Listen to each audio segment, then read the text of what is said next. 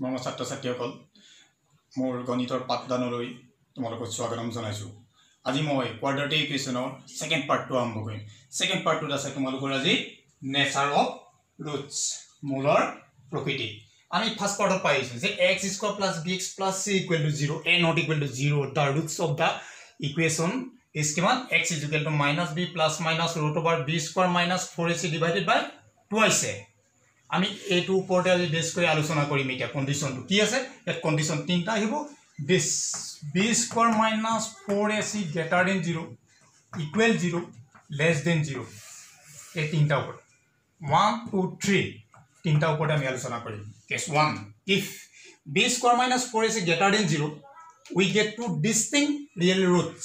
আমি পাম কি greater than 0 হলে plus minus যেহেতু বুলি কলে এটা প্লাস হটাইব এটা মাইনাস হল, গতিকে -b/2ac plus root over b² minus 4ac divided twice and -b/2ac minus root over b² minus 4ac divided by twice। case 2 লে যাম। আমি case 2 কি পাইছো আমি যে b² যে greater than 0 এটা আছে equal 0 b² minus 4ac equal 0 then x is equal to -b/2ac। এই পার্টটো যদি আমাৰ কমপ্লিট 0 হৈ যায়, এই পাৰ্টটো যদি কমপ্লিট 0 হৈ যায় কি কি ওলাব আমাৰ -b/2ac যেটো প্লাস মাইনাস আছে প্লাস মাইনাস 0 হৈ যাব কমপ্লিট পার্টটো।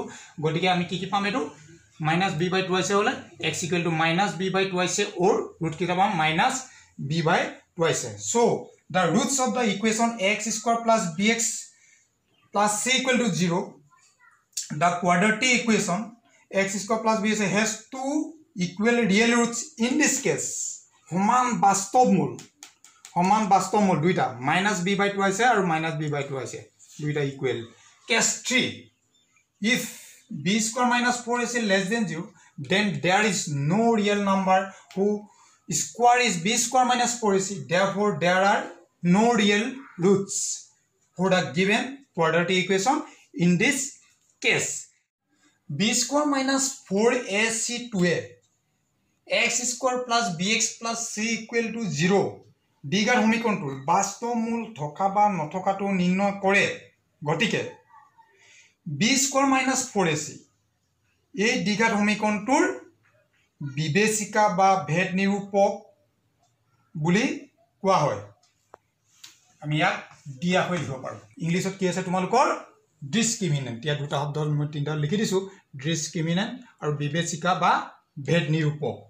গতিকে আমি ডি আখৰে ইয়াক লিখিলো। অসমীয়াত দুটা শব্দ আছে, ইংলিছত এটা শব্দ। পৰাপক্ষত আমি দুইটা মনত ৰাখিবলৈ চেষ্টা কৰিবা, ইংলিশটো সুবিধা হ'ব।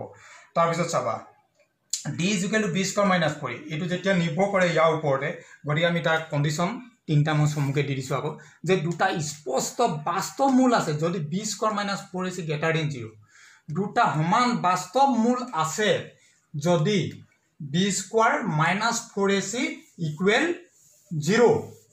0 আৰু কোনো বাস্তৱ মূল নাই যদি b² minus 4ac less than 0। তাহলে एग्जांपल হিচাপে আমি ইয়া দুটা অংক তোমালোকক কৰি দেখাম। 2x² minus 4x plus 3 equal to 0 তোমালোকে পঢ়লে চোৱা দিয়া। 2x² minus 4x plus 3 this is equal to 0 the given equation is of the form is x² plus bx plus c this is equal to 0 the given equation লিখি লব লাগিব where compare কৰি h2 b is -4 c is 3 d is equal to b² minus 4ac যেটো ভেদ নিৰূপক আছিল আমাৰ b² minus 4ac আমি value উলিয়াম this এটা ভ্যালু পুটিং কৰি b ভ্যালু আছে -4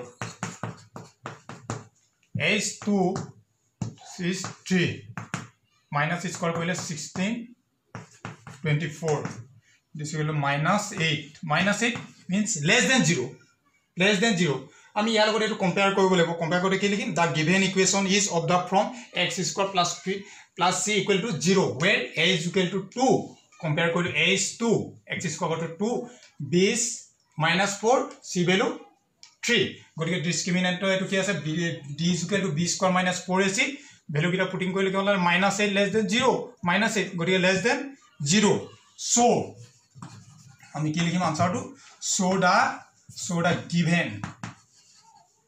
given equation has no real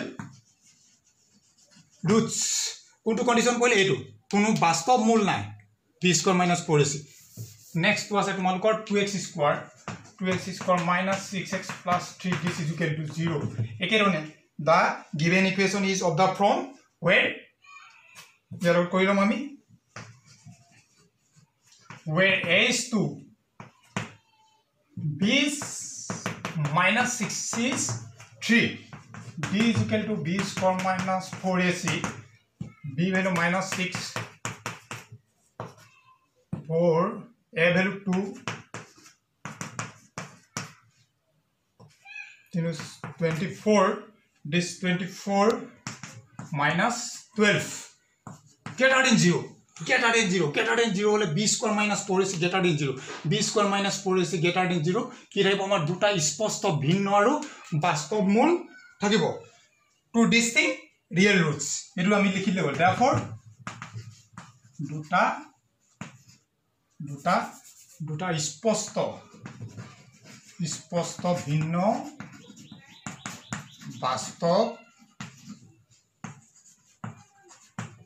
বাস্তৱ মূল আছে ঠিক আছে তোমালোকে এটা চালা মেইন কন্ডিশন ইয়ান মনৰ ৰাখিব লাগিব কি এই তিনটা condition greater than 0 equal 0 less than 0 greater than 0 হলে তোমালোক কি হ'ব দুটা স্পষ্ট ভিন্ন বাস্তৱ মূল থাকিব equal 0 দুটা সমান বাস্তৱ মূল আছে মূল থাকিব কোনো বাস্তৱ মূল নাথাকে b square minus 4ac less than 0 তে তোমালোকে ইয়াতে চাবা আৰু এক্সাম্পল কিনি কৰি চাবা আজিলে তোমালোকৰ